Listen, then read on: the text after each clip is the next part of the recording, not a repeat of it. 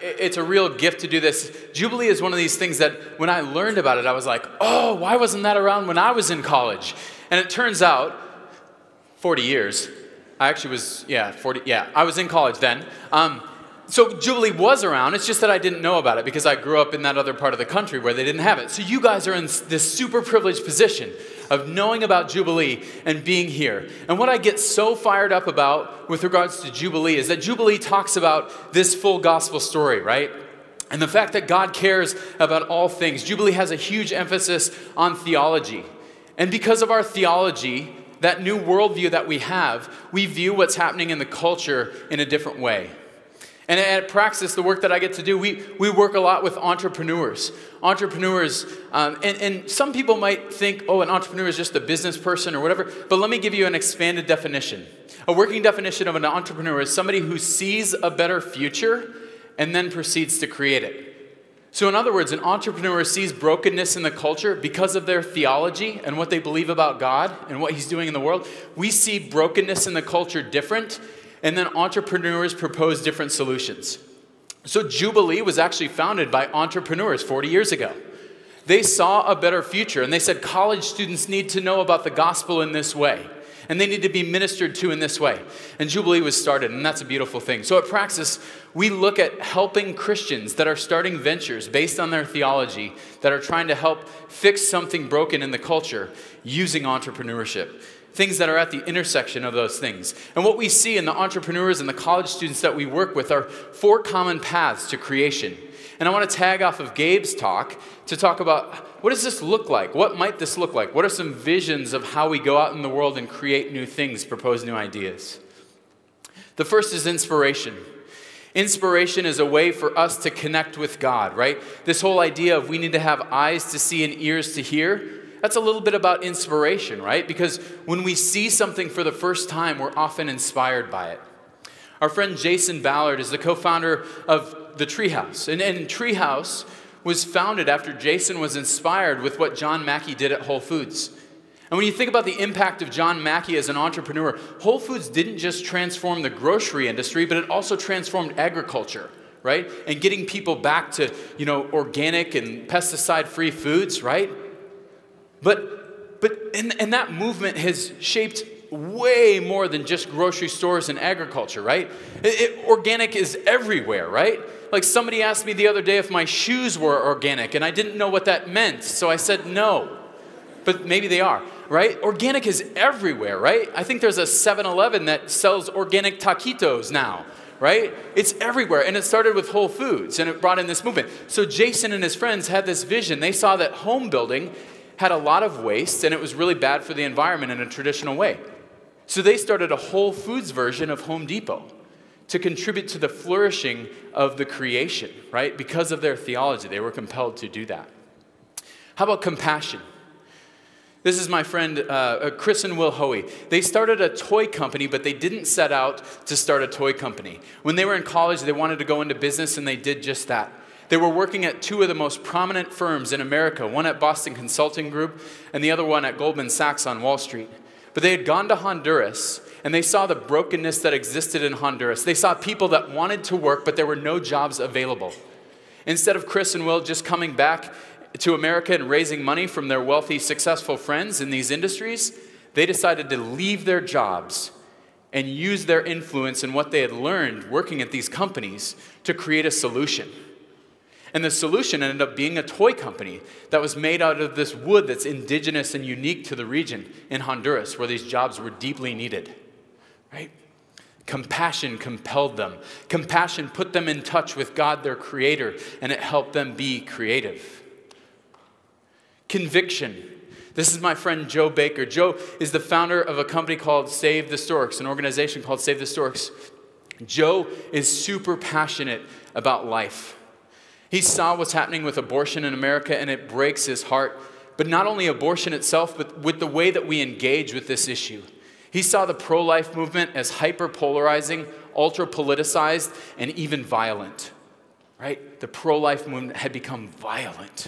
Is that really how we should engage when we're talking about life? No. So they created a solution, Save the Storks, this winsome brand, so you can start a conversation about pro-life by saying, hey, did you know that 57 million storks have been shot down over America since 1973? 57 million storks. There's people killing storks. What's going on, right? And it gets all those like Save the Whales people really fired up. Who's killing the storks, you guys? Right? So they created this winsome brand to do that. But not only that, they created these mobile units that have an ultrasound in them. It's a Mercedes-Benz Sprinter, and it's really well done, and it's welcoming, right? Leather seats and all of that. And they have an ultrasound machine in there because they found that over 80% of post-abortive mothers had never actually seen what was growing inside of them. So they parked these Sprinter vans across the street from abortion clinics, and they invite mothers in. So his conviction compelled him through creativity to create a new solution. He imagined a better future, and that's starting to come through with Save the Storks through these buses. 4 out of 5 women that board one of those doesn't choose to abort their baby, right? That's a win. That's a win. And another common path is suffering, right? We don't like to talk about how suffering compels us, but we know that it does, because suffering helps us understand more about our God and get in touch with creativity and creative capacity that he's put inside of us. This is my friends Ben and Laura Harrison. That's their son Jonas in their arms right there. Jonas was born as sort of every parent's nightmare of there's something wrong with your baby. And he's effectively blind in one of his eyes, and they didn't know exactly what was wrong. And they saw Jonas go through surgery after surgery after surgery. He's been through over 20 in his very short life, and they still haven't figured out what to do about it. But they saw the stigma attached with, oh, that cute little kid turned into, what's wrong with your kid, right? Why does he have to wear glasses? Like, what's going on there? And they experienced that suffering and watching their kid go through this. And they were compelled to start to imagine a solution. And they started an eyeglasses company. So kids who, were sort of pointed fingers at and called 4 eyes, and yes, I think they still use that in elementary schools. I don't think anybody's come up with a better one. But 4 eyes, but instead of 4 eyes, it's like, no, swagger dagger on 100,000 trillion because I got some sweet shades, right? These kids walking into school, styling and profiling in their Jonas Paul eyewear glasses because the suffering compelled them to create a new solution. And it's pretty cool. It's pretty cool. And they also give a pair of glasses away to somebody in need in another part of the world who also can't see through this. So really neat thing. They've gone through immense suffering, but it's redeeming, right? It's redeeming because of what they've been able to do to it. So we work with entrepreneurs and talk a lot about theology, culture, and entrepreneurship, how we can engage. And this is not just for in business, right? We need people to engage, to propose entrepreneurial solutions to problems in the social sector and education, in government for sure, right? We need people proposing new ideas and new solutions in government, right? In all sectors, we need people proposing new ideas and new solutions. So even if you were thinking, oh, entrepreneurship, that was just a business thing, I want to wipe that out, and I want to read this thing over you, because I think this weekend is a really important time in your life, and you guys are doing something very different than the rest of your friends and the rest of the people on your campuses this weekend.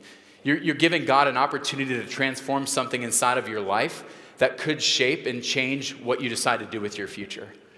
And there's this great quote from a French philosopher named Jacques Ellul that I think sums up the moment that you guys are in right now, this stage of your life.